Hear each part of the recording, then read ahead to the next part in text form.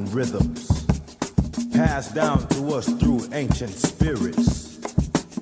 Feel the spirit, a unifying force. Come on, move with the spirit. Stand up, clap your hands. Groove with the rhythms, get down, get off. From WSNC 90.5 FM, a broadcasting service of Winston-Salem State University, welcome to Africa World Now Project. I'm your host and producer, James Pope.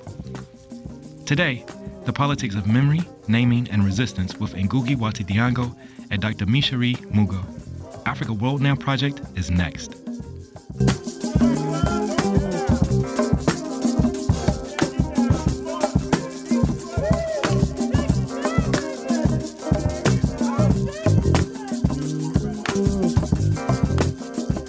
The ability to make language, words extend from the page, to become alive, to dance in the mind of a reader, creating vivid pictures that map time and space, weaving multiple experiences into a common tapestry of human history, is an ability that only a few writers possess. It would not be a stretch to place such writers in the deep tradition passed down by generations of ancient priests, mystics, thinkers, storytellers, and teachers who are often referred to as oracles. Ngũgĩ wa Thiong'o fits seamlessly in the long line of historical oracles who possess foresight and insight into continuities that crisscross our human past, present, and future. Every group of people have these oracles, but to hear them, to see them, is an art. We have lost the patience and humility to listen to them. These vessels of ancestors, conveyors of deep thought, channelers of truths that provide guidance for our deep human praxis, often are ignored. Ngũgĩ, as he is known, comes from an old tradition of storytellers, a novelist, playwright, and essayist who sits alongside the likes of Nigeria's Chinua Achebe and Wole Soyinka in the modern African pantheon, is a recurrent favorite for the Nobel Prize in Literature. Ngũgĩ's life encompasses British colonialism and the anti-colonial struggle for Kenyan independence, the tragedy of despotism in a free Africa, and exile, all of which he effortlessly weaves into his work. According to a November 16, 2016 interview in the Financial Times with Ngũgĩ, the author recounts Ngũgĩ's reflection of winning a Nobel. A Nobel would be validating, but not essential. Ngũgĩ wa Thiong'o was born in 1938 in a village north of Nairobi, one of 28 children. In the 1950s, his older brother, Good Wallace, joined the Mau Mau anti-colonial resistance against the British occupation, whose prison camps were described by the then Solicitor General as having been distressingly reminiscent of the conditions in Nazi Germany or Communist Russia. According to previously secret documents released by the British Foreign Office in 2012, the British response to the rebellion was brutal and relentless. It even extended to weaponizing language itself. Further recalling this period, Ngũgĩ goes on in the article to say it was the British who gave the movement the name of Mau Mau, as if to say it was a meaningless movement. Ngũgĩ reasons that if they had said or called it the Land and Freedom Army, as the fighters themselves called it, then they would have been articulating the aims of the movement. Today, I invite you to listen to a recent reflection by Ngũgĩ wa Thiong'o and Mishari Mugo on their work, The Trial of Dedan Kimathi. The Trial of Dedan Kimathi, a collaboration between Ngũgĩ and Mishari Mugo, is a response to the colonialist writings about the Land and Freedom Army, aka the Mau Mau movement, which traditionally depicted the movement and its leader, Dedan Kimathi, as mentally unbalanced and vicious. They chose to present a counter-narrative to this image by highlighting how the movement and its leader was seen by many of the peasants and laborers of Kenya. In this reflection, they explore the politics of memory, the relationship between naming, forms of power, and resistance. Our show was produced today in solidarity with Native, Indigenous, and Afro-descendant communities at Standing Rock, Venezuela, Brazil, Colombia, Kenya, Palestine, South Africa, and Ghana, as well as other places who are fighting for the protection of our land for the benefit of all peoples. Enjoy the program.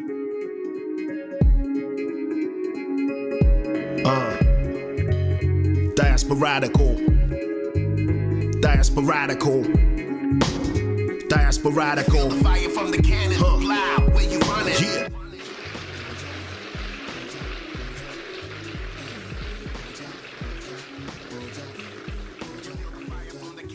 Naming and the politics of memory. Kimathi and Kenya Land and Freedom Army.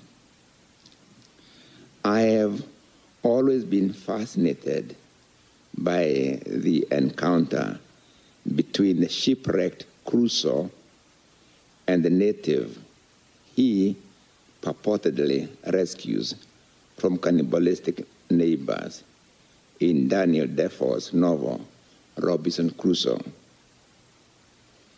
Presumably, this native is also a cannibal, but at no point in the narrative does he make any attempt to consume his rescuer.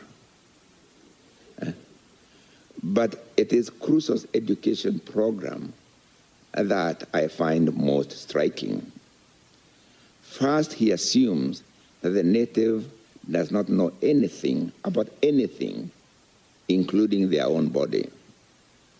So, unlike Shakespeare's Prospero, the earlier shipwrecked, who takes it that Caliban knows the geography of the island, its fresh springs, its natural endowments, and therefore first seeks that knowledge before turning Caliban into a slave, Crusoe seeks no such things from the native. Instead, he sets out to teach the native. The order of knowledge is most telling. He starts with names. Your name is Friday, because I discovered you on a Friday. And mine is Master. Note he doesn't say Crusoe. Yours is Friday, and mine is Master. We're to assume that pre-Crusoe Friday had a name by which he identified himself and was identified by his relatives and neighbors. He also had a name by which he identified the things around him, plants, animals, places. Otherwise, communication between him, his relatives, and neighbors would have consisted of a gesture a la the dwellers of Swift's laughter, who, dispensing the words, carry objects to point at instead of signifying them with sounds. You dispense with language, you just point. Okay. We can also assume that names as words, which the native had used before their fatal encounter, must also have acquired a history, a memory around them. And this is what Crusoe erases with his renaming system. Names define relationships to self, other selves, and the environment. So renaming Friday is a barrier of previous identity and histories under new identities and histories. The new names will forever define the terms of relationship between Crusoe and Friday. That is the discoverer and the discovered, the foreign expert and the native recipient, the knowing expert and the native ignoramus, the naming master and the named native. Naming becomes the right of conquest, and names the mark of conquest. In my book, Something Torn and New, I have talked a great deal about the politics of memory and the centrality of naming, renaming, misnaming in the power struggle between the subjugating and the subjugated, in our case, the colonizer and colonized. Explorations, preludes to actual colonization of new territories and peoples, went hand in hand with the renaming. America had a name or names before Columbus and Amerigo. Canada too, New Zealand, Australia as well. So central was the naming to the colonial process that when one power replaced another, they often renamed the same place. That's for a quick example. That's for reason New York had named, which the pre-colonized natives called it. The Dutch colonial occupant called it New Amsterdam. The English conquerors or the Dutch renamed it New York. Not surprisingly, naming has always been a linguistic arm of war, conquest, and subjugations. One obvious way has been the use of terms that dehumanize the opponents. On a small scale, we saw it in full display during the recent American elections. Trump, early on, discovered the power of projection of his own negative qualities onto the other. And that's why Jeff Bush became Low Energy Bush, Ted Cruz became Lying Ted, and Hillary Clinton, Crooked Hillary. Some of these carried conviction and consistency because indeed they were projections of his own traits onto others. His followers and even the media came to repeat the terms over and over again. Whatever, the repetition of the same, even where the press attributed them to the source, can shape people's perceptions of the named. The same dehumanization of the other through names happens in all wars, on all sides. But in a situation where two sides are matched in power, where indeed they have equally matched machinery of propaganda, the renamings may neutralize each other. Not obviously the case in colonial and anti-colonial wars, in their access to means of propaganda. One side, the colonial state machinery, outmatches the anti-colonial side altogether.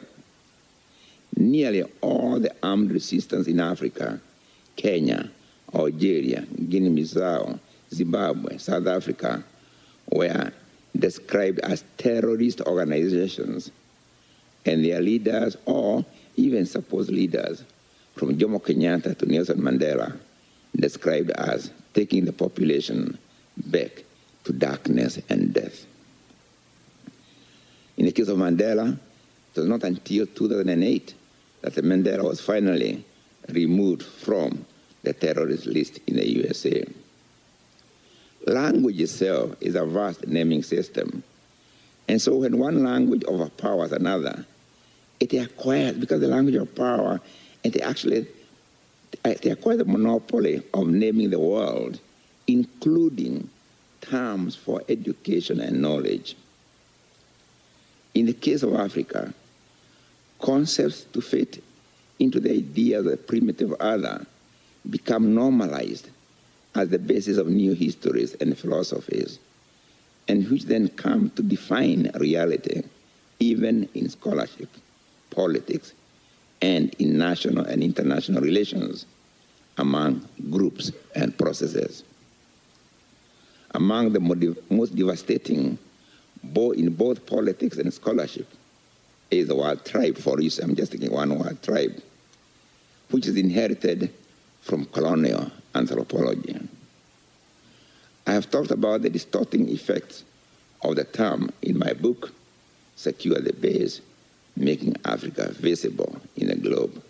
So I'll not dwell too much on it here, except to voice my constant dismay when I hear the term used. I have used the term myself in the past, so I cannot be too holier than thou. But today, it makes me feel, literally, like throwing up when I hear it being used by anybody. So when I used to refer to African peoples or any peoples anywhere elsewhere.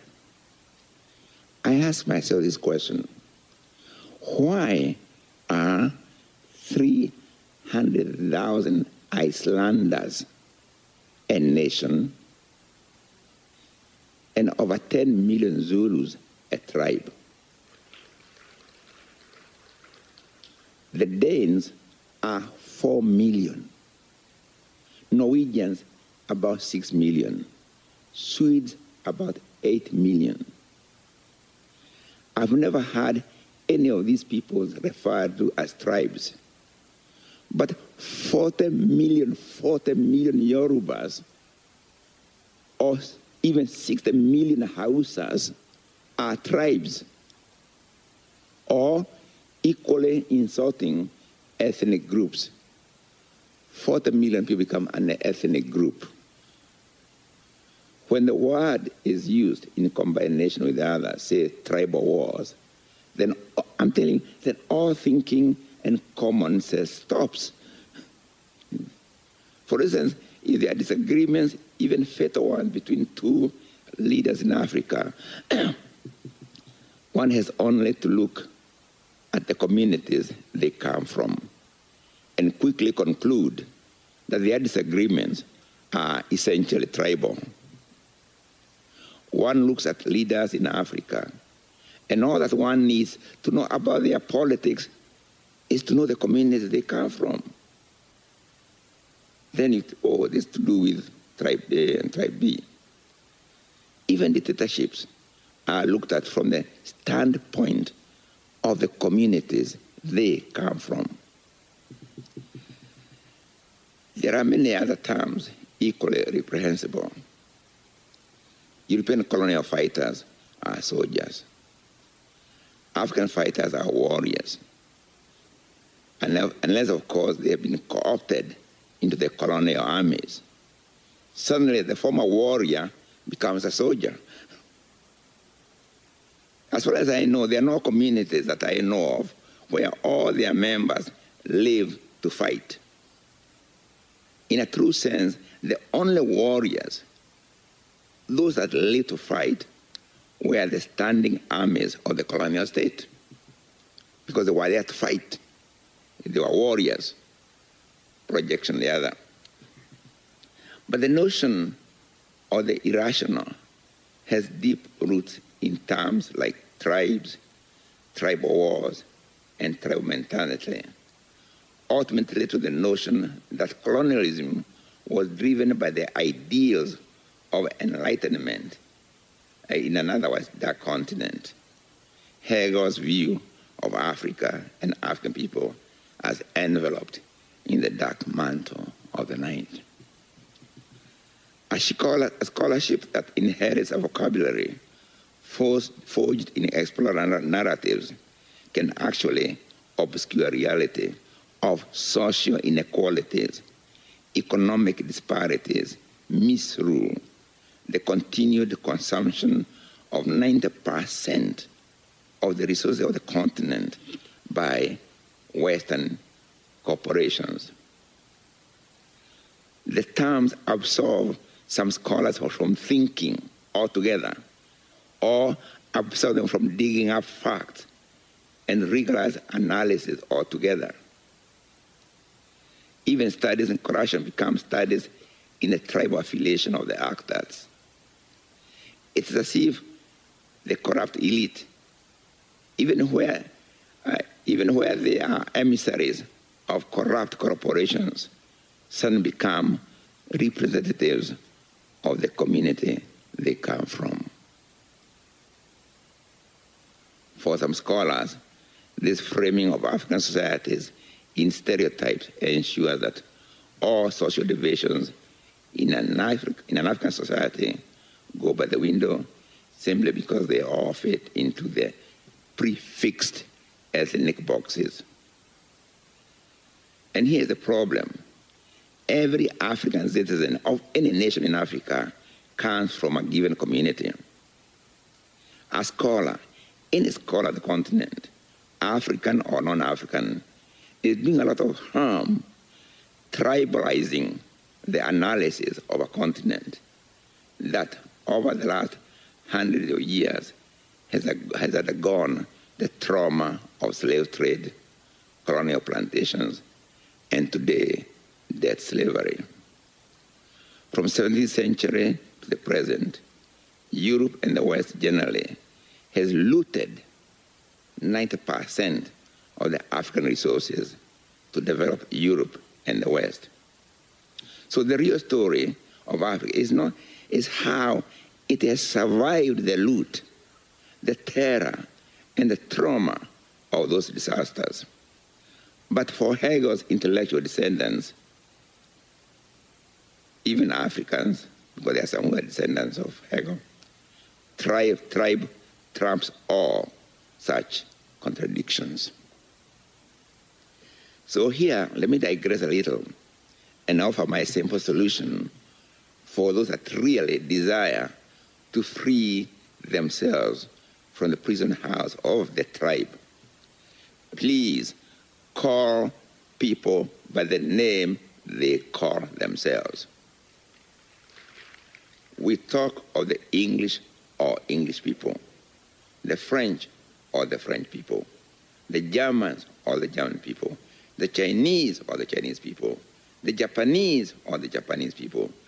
Do the same for Africa and all other peoples, whatever the size of the population. There's, of course, also the perfectly good word, nationality, for the distinct communities and people that nevertheless constitute the nation or the multinational state. But still, the clearest thing, you don't want any ambiguities. If I'm Yoruba, and I come from Yoruba people, okay?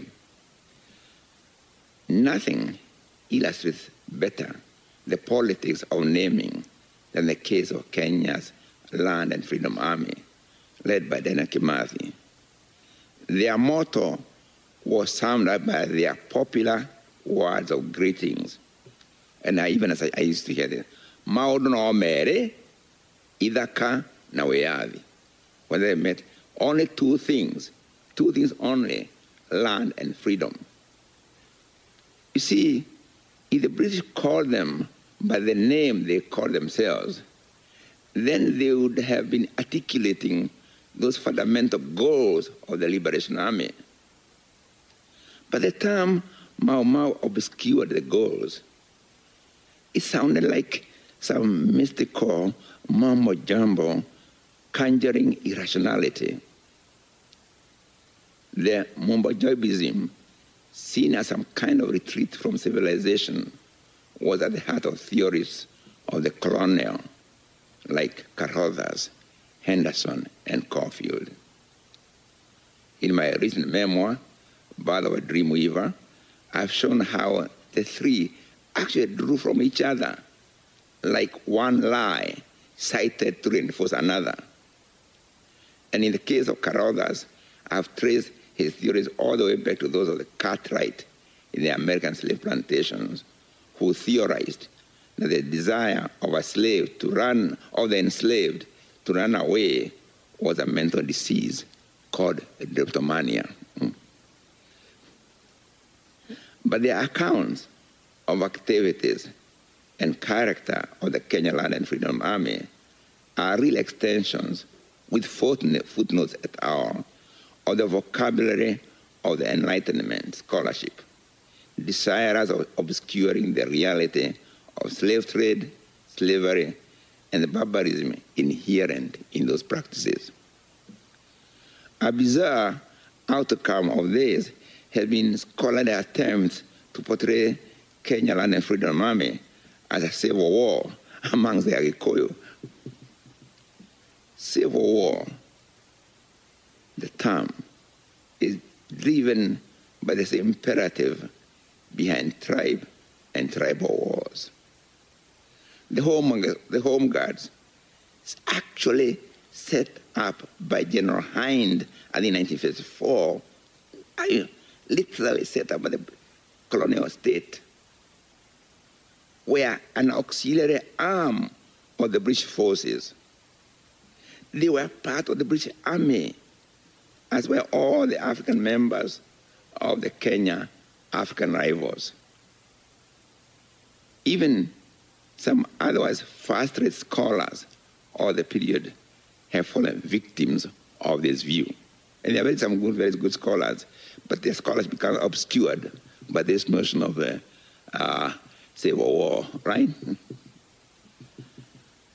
I have not kept up with the scholarship on this period of Kenyan history, and I may have missed it. But I would like to see a comparative study of the Nazi concentration camps, and those are the British, and those the British colonial state called detention camps in Kenya. Because the British had just engaged with Hitler. It would be good to compare the two. I recently met a Kenyan scholar in Germany who is looking at the German Herero massacres as the precursor of Hitlerism and the mass murders in Europe. Either way, it all comes back to colonialism. There are many scholars, both African and those from outside Africa, who have done and continue to do excellent work and have produced further scholarship on the continent.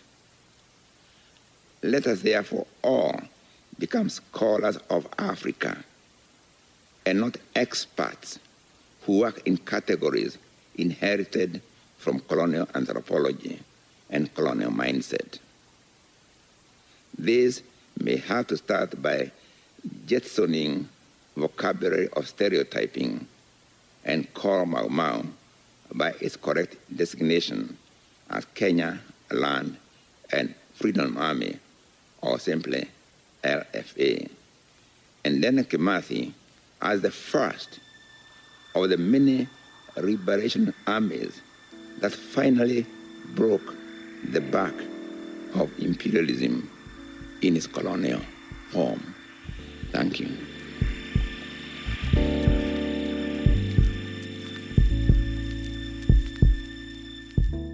We were just listening to Ngũgĩ Thiong'o. We will continue our program with Dr. Mishari Mugo, who explores the politics of naming and self-naming as resistance. Dr. Mugo's work draws heavily upon indigenous African cultural traditions. As a critic, she has also written extensively on contemporary African literature. Dr. Mugo was forced to leave Kenya in 1982 after becoming the target of official government harassment and has worked, written, and taught from abroad since. Currently, she is Professor Emeritus at Syracuse University. According to many African literature scholars, Dr. Mugo is a poet with a mission which embraces the black race, the underprivileged class, and her specific female gender. Born in 1942, at a time when Kenya was still a colonial possession of the British Empire, the daughter of two progressive teachers, Mugo's parents insisted that she receive a solid education. Accordingly, Mugo became one of the first black students to be allowed to enroll in what had previously been a segregated academy. Growing up during the 1952-1956 Mau Mau resistance shaped Dr. Mugo's political trajectory. Her political activity caused her to be forced from Kenya twice.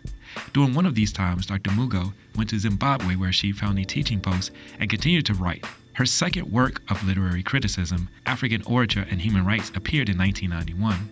This work is an exploration of the storytelling culture of the India people in Kenya's Kirinyaga district. It is a meditation on culture's relation to politics. In India culture, Mugo maintains that the orator artist is a defender of human rights in the community. According to Dr. Mugo's argument, the verbal arts express both society's negative and positive qualities, its strengths and challenges, its justice and injustices, its realities and ideals.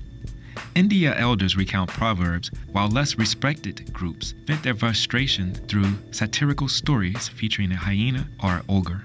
Mugo argues that this form allows all to speak freely and that such a deeply ingrained, collectively held freedom of speech is impossible to censure or prosecute.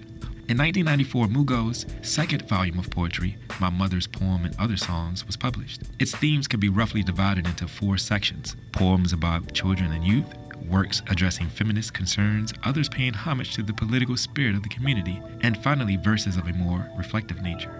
Her poem, Mother Africa Matriarchs, ties in the political struggle of African women with that of other groups, linking their spirit to uprisings elsewhere on the continent and even Black Panther politics in urban America. Her work addresses, but is not limited to, political consciousness, forms of resistance, the role of and importance of women in all aspects of society, and critiques of post-colonial political leadership in Africa. Enjoy the rest of the program with Dr. Mishari Mugo.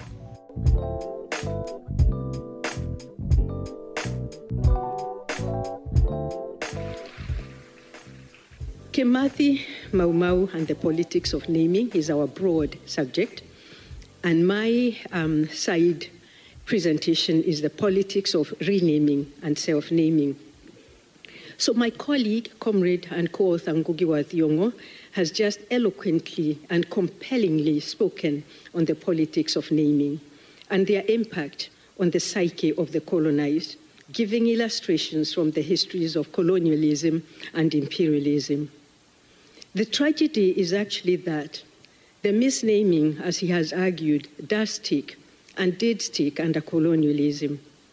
In fact, this explains why, among some colonized people, we find translating their African names so that they have equivalents of, the English equivalents of them. For instance, a beautiful name among the Shona people like Chipo, which means gift. Then you meet somebody and you are introduced to a lady called Gift. And it doesn't quite register as Chipo, but that's Gift. But there have been even more hilarious examples that my daughters and I encountered when we lived in Zimbabwe and became Zimbabwean citizens. There was a young boy at a market that we used to go and get vegetables from called Mbare Market, whose name was Anyway. And another one of his friends who was called Nevermind, and I'm not joking. And then, in fact, there was a third one that we met much later on called Why Not? And I'm not making this up, it's a fact. Colonial forms of imposed naming and self-naming were not just ridiculous, but mischievously cruel, to say the very least. They made a joke of colonized people, robbing them of their true identity and dignity, and in fact, cutting them off from the familiar and affirming cultural sites of their upbringing and self-naming. But fortunately, as we all know, history and life are dialectical processes. And so, even as the colonials were busy attempting to erase the identity of their subjects by imposing colonial and foreign namings upon them, many of those targeted were always, all the time, busy, resisting, and defiantly engaging in the process of renaming and self-naming, refusing to be the Fridays of Robinson Crusoe's imperialist design, let alone his possible Saturdays and Sundays. More importantly, they recognize the importance of renaming and self-naming themselves, for naming and self-naming are critical milestones along the journey of life in most African cultures. And in fact, their significance is ingrained in people from birth. In fact, a lot of the cultures of Africa hold a very special actual naming ceremony that is witnessed by the community, because this self-identity is so important and it's also linked to the group. Others even have what is called second birth, which is a ceremony at which an individual's arrival or birth is affirmed, confirmed through another name being given to them or reconfirmation of the original one. To emphasize the significance of naming in African cultures, allow me to illustrate from a personal example. I am one of those lucky formerly colonized people who are fortunate enough to grow up soaking knowledge from and feeding off the world of orature in the late 1940s and 50s. I still recall with a lot of nostalgia those evenings, usually around the hearth, but also in the sitting room following dinner, when my mother or grandmother or aunt would convert the spaces into classrooms, which I shared with my siblings, cousins, and other young neighbors listening to stories. My maternal grandmother in particular was an amazing, amazing storyteller. But before treating us to a storytelling session, she would always begin with the family tree, which in a lot of African cultures was a very important site and place and space for naming, self-naming, and collective naming. It went something like this. For instance, if she pointed at me, she would ask, "What is your name?" And I would say, "My name is Mishere."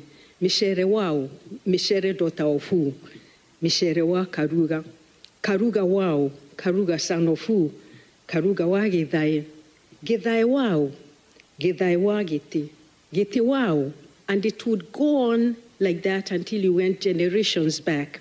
And I remember there was a time that I could recite my ancestors and sites of namings and belonging 20 generations from, when we were young. Sometimes my grandmother would pause and ask the respondent to name a historical milestone associated with the life of one of the members of the family tree that had been evoked. So names, as I say, were linked to family, major life events, and very importantly, to history. Consequently, this ritual at the beginning of each storytelling session by my grandmother took the audience on a journey back, Sankofa-like, in history, making linkages, connections, jogging memories to rememory, urging us never to forget. This is the historical connection that Haile Gerima revamps in his film Sankofa, symbolized by the image of the Sankofa bird flying forward with its head turned backwards while carrying an egg in its beak. Powerful, powerful symbolic image. To wit, this is the significance of the unborn child in Julie Dash's film, Daughters of the Dust, where the unborn simultaneously connects the present to the past and to the future, where, paradoxically, the unborn has the spirit and seasoned wisdom of Nana Peasant, the elder matriarch in that film. And beyond Nana, she also has connection to the ancestral world. So Nana, the ancestral spirits, and the unborn child merge their voices and urge the peasant family, as members are moving from the island to the main island, never to forget their names, to carry their names, to carry their identities with them, to carry their history as they migrate and move to another place. They had to make history move with them. They had, as it were, to intervene within those critical moments in order to make sure that the thread had not been broken. So yes, naming is a serious, serious event and process in most African cultures. As indicated, one's name is linked to the family, extended family, the community, and to the ancestral world. At other times, as I have said, naming is associated with life events and phenomena that influence collective social being and individual being. Now, this knowledge the colonizers had through the anthropologists or missionaries and so on, or collaborators, they knew very well. And hence the reason why, under Christian and colonial education, the learners had to be renamed. I remember, for instance, when I went to register for school, they insisted on my producing another name other than Mishere. And so, luckily, I had one, Madeleine. I have no idea what my parents were naming me after or what the name means, but I'm called Madeleine. And you know, I'm ashamed to say it has hung around in my signature. I've got to find ways of getting rid of it. But Madeleine, I became, and there was this very schizophrenic relationship with yourself. When you were in school, you were one person, one name, and when you were home, you were another person, and so on. Just ridiculous, really. So then this renaming that Ngũgĩ was talking about. Now, a vivid and scary example of this is in the documentary In the White Man's Image. The documentary tells the story of an experiment conceived in St. Augustine, Florida in 1875, through which Native American children were to be converted into imitation whites. The US Congress actually backed this plan and commissioned the founding of a school in Carlisle, Pennsylvania, run by a colonial educator by the name of Richard Henry Pratt, to accomplish this civilizing mission. Young Native American children were forcefully torn from their parents, families, and homes and taken to Carlisle, where they were put in military-like uniform and barracks, had their hair cut, white fashion, and were given white names. In fact, they were not given. They would go and pick one from the hat. And whatever you picked from the hat, whether John or Charles or whatever, became your name. That is, in fact, how coincidental it was. And when you compare this with the seriousness of cultures that really have a place for names and naming, this was a serious crime on the psyche. So then, in this civilizing mission, the native children were torn from their families and homes and familiar places. And then they were taught English and forbidden to speak their own mother tongue. They were also forbidden to visit their homes for 5 years. During those 5 years of cloning, deracination, and isolation from their homes, communities, and culture, these learners were literally drilled into eliminating the Indian in them. The language used to describe this process is really, really chilling. Repeatedly, we hear, the only good Indian is a dead one. And another phrase, kill the Indian and save the man. And this was the process, to virtually kill the Indian in order to save the man. Man in Western civilization sense. The experiment, of course, resulted in suicide, genocide, and permanent psychological scars among First Nations people. Now, versions of this experiment are to be found throughout the history of colonialism.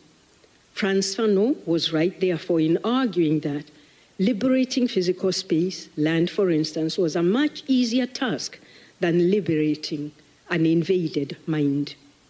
Now, writers, artists, educators, and journalists, and all kinds of people have a central part to play in the liberation of the mind.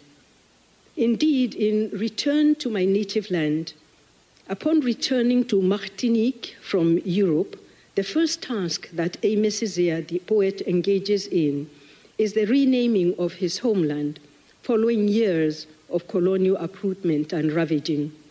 He insists on finding his voice and the language to rename his surroundings, the land, the terrain, the flora and fauna, the rivers, the seasons, and so on, using his own language on his own terms.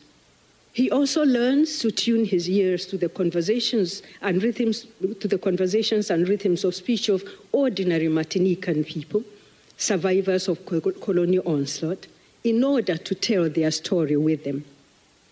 Now, in composing the trial of Dedan Kimathi, Ngũgĩ and I were not only highly aware of all the dialectics and sites of contestation that I have outlined above, but also deeply conscious of our role as artists in the challenging task of denouncing colonial and imperialist misnaming and misrepresentation of the history of the Kenya Land and Freedom Army, or so-called Mau Mau, and its leader, Field Marshal Dedan Kimathi.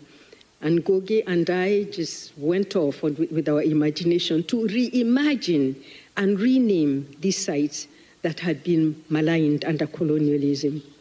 So then, while feeling the urgency to embark on the work of renaming and self-naming, we were also keenly aware of the fact that we could not do this authentically without revisiting indigenous sites of knowledge, such as living witnesses and orature, including oral historical narratives, myths, legends, stories, songs, and so forth.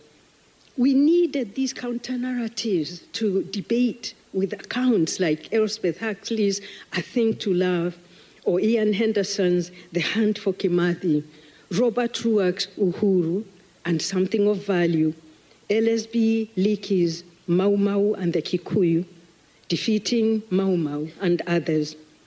Indeed, in the year 1974, 2 years before the publication of The Trial of Dedan Kimathi, we came across another version that seemed to us very close to these colonial sources. It was a play by Kenyan playwright Kenneth Watene that was performed at the Kenya National Theatre, which at the time was a site where Africans were not welcome. It was a place that was reserved for whites only, even though we were 10 years into independence. So we saw this play, and the play seemed to us to be the latest narrative at the time, confirming most of the false namings and stereotypes that were unleashed upon Kimathi and the KLFA by colonial sources and their agents.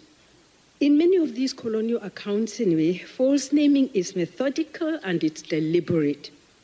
Ngũgĩ has spoken to the meaninglessness of the term Mau Mau, but besides this outrage, all manner of other vicious terms were used by the colonials to malign the fighters, such as terrorists, or in the Gikuyu language, itoi. Actually, in the Gikuyu language, it's a very ugly word, itoi, which can also translate into heartless criminals or evildoers. Or imaramari, even worse, you can hear even the onomatopoeic sounding, imaramari, was another term that would mean something like roaming, wild, lawless vagabonds. Some even called the fighters oragani, killers, and one could go on. I remember that there were stories and myths we were told as children that they used to drink people's blood, and this made us fear these cannibals that were out there in the forest. But in any case, this false naming criminalized the freedom fighters, depicting them as inhumane beasts whose single mission was to engage in senseless bloodshed. These patriots were painted as purposeless destroyers and enemies of the people. Kimathi was vilified as a cruel dictator who ruled through fear and terror. Some accounts even depicted him as an egomaniac and psychopath who had no heart. Conversely, the masses and supporters of the KLFA had alternative namings for these very same fighters, referring to them in endearing language, such as itungati, a term that loosely translates into those who serve, the servants of the people. They also endearingly referred to them as anake or iheshia mutito, boys of the forest, or as njamba shiabururi, heroes of the land. They loved and revered Field Marshal Dedan Kimathi.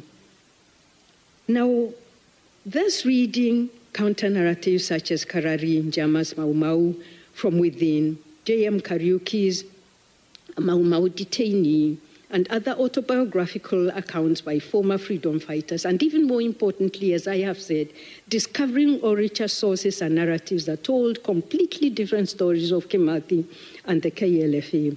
Then listening to some living witnesses who knew Kimathi, Ngũgĩ and I came up with alternative forms of naming. In the preface to our play, The Trial of Dedan Kimathi, we share our experiences from a research trip that took us to Karunaini, Kimathi's place of birth.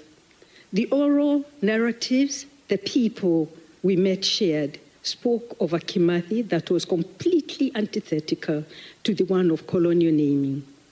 A lengthy quotation from the preface summarizing these witnesses' memories of Kimathi will help clinch the point that I'm trying to make here. I quote, Ngũgĩ and I say, the writing of The Trial of Dedan Kimathi has been both challenging and exciting.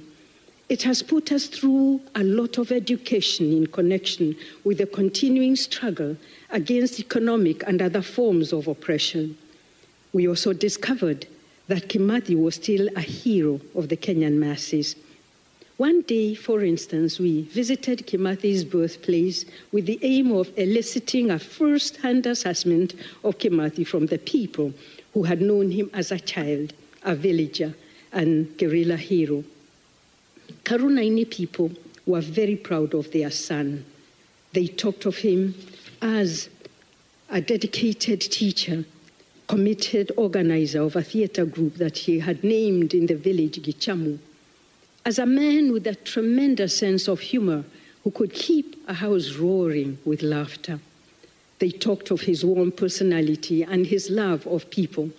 He was clearly their beloved son, their respected leader, and they talked of him as still being alive. Kimathi will never die, the woman among that crowd told us. Then she continued and said, but if you people have killed him, go, show us his grave. She said this in a strange tone and voice between defiance and bitterness. And for a minute, we all kept quiet. Now, you may argue that this is a romanticization of the hero, and that's okay, as Paulo Freire tells us, especially among colonized people, to have positive myths about yourselves is very, very healthy, because that way you are cleaning out the false myths that you have been fed with. The only thing is to learn to recognize between facts and imagination, and also to understand the difference between reality and the creations of our imagination, which are very, very healthy. So then, in the trial of Dedan Kimathi, we have tried to honor and preserve these counter-narratives, using them to remap and rename the shaky ground upon which the false myths of colonial and imperialist history leave Kimathi standing. We have tried to show that the Kenya liberation struggle was not a civil war as such, but a war about occupation, ignited by the oppressive conditions imposed upon the masses of Kenya by empire builders with white colonial settlers as occupiers. We have contested the notion that the struggle was a Kikuyu affair by evoking the presence of forest fighters from communities such as the Maasai, Nandi, Kipsigis, Samburu, Kisii, Akamba. And indeed, they were not in plenty. There were a few of them, but symbolically, this was very, very important. And this is not to deny the fact that the majority of fighters were from central Kenya, because after all, this is where the lands had been seized and renamed White Highlands. Rather, it's an attempt to demonstrate that this was a Kenyan people's national struggle. And beyond this, as we heard from the panel this morning, the Kenya Land Freedom Army, and Kimathi in particular, were terribly conscious of other struggles going on around the continent, around the world internationally and globally, and kept referring to them and comparing the experiences of oppressed Kenyan masses with what was happening in those other situations of war. So then, we have tried in this work to create, through the forest scenes and the meetings that take place there under the leadership of Kimathi, a Kimathi that explores the myth that the KLFA was an incoherent movement with no sense of organization or direction. Furthermore, through the forest scenes, we interrogate the false myth that Kimathi did not know his fellow fighters and that he worked single-handedly, dictator style. Through the forest scenes in the play, we have attempted to reconstruct, to relive, to remap, to rename the forest sites of Nyandarua and Kirinyaga using the information that we had gathered from alternative sources in Oricha. We have also introduced the presence of women and youth in the struggle, giving a major character such as woman a major role in the play. Whereas we recognize the negative impact of patriarchal traditions and male dominations in liberation struggles, especially in situations of war, with KLFA no exception, we nonetheless find it important to debunk the myth that the KLFA was entirely a male affair. In fact, I can't remember which governor, whether Sir Evelyn Baring or whether Patrick Renison, who said, had it not been for the women and their participation as the backbone of this movement, they would have defeated the liberation struggle a long time ago. Moreover, we have introduced orature and oracy as important sites for renaming and self-naming through orations, through stories, through storytelling, through songs, through dances, through myths and legends. People's own self-expression of who they are.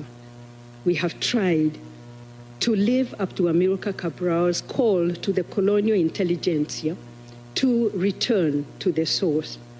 Lastly, we have renamed the site of Kimathi's trial by depicting it as a place of terror and dehumanization and injustice, not justice. Just as importantly, we have linked it to other imperialist courts of oppression and injustice, going back, Sankofa-like once again, to the history of the transatlantic slave trade, while leaping forward to forge connections with neocolonialism, international and transnational capitalism. This renaming makes the trial historically real, while metaphorically pushing it beyond the confinement of any given historical space, especially considering the transnational nature and global character of imperialism and empire building. All said, however, it is to the workers and peasants and masses of Kenya and their global compatriots that we give the final word, as they sing a song of defiance, self-naming, and victory following Kimathi's sentencing, vowing to continue fighting injustice, moving together forward in unity as one mighty, forceful river flowing unstoppably. We have renamed the masses as the heroes and sheroes of history, as agents of history, and not as passive victims. Thank you very much.